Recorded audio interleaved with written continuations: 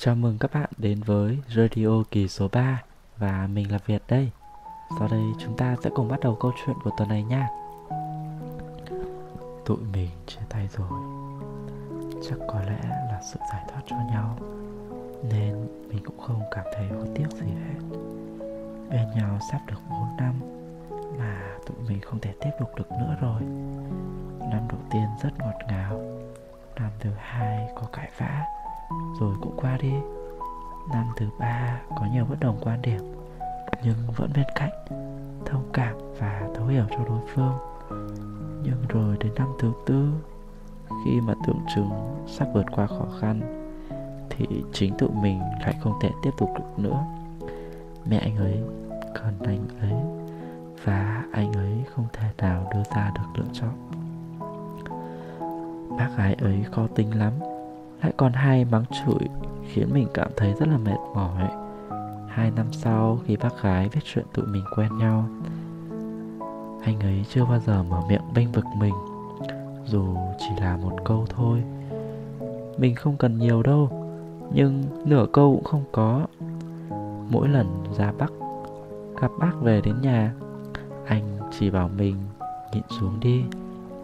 Nhịn xuống. Mình hiểu, bởi vì anh ấy cũng chỉ còn lại mẹ thôi, nên nhiều lần mình cũng cho qua. Nhưng mà rõ ràng ba mẹ mình còn chưa bao giờ mắng chửi mình nặng lời như thế. Mình quyết định vào Nam trở lại. Mình muốn về nhà rồi. Anh lại bảo mình trẻ con, phải cùng nhau vượt qua chứ.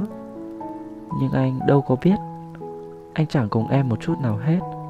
Anh nói em khó chiều, nhưng anh một chút cũng không biết em đã cố gắng như thế nào để giữ gìn mối quan hệ này. Anh luôn nghĩ nó bắt đầu dễ dàng, nên nó sẽ luôn luôn là màu hồng sao. Người cố gắng, người đạp đổ thì làm sao mà bền lâu được. Đủ mệt rồi, nên mình nghĩ dừng lại đi vậy. Trong một mối quan hệ mà gồng gánh quá nhiều thì không tiếp tục được đâu mọi người. Mình nghẹt thở, không thoải mái tí nào hết.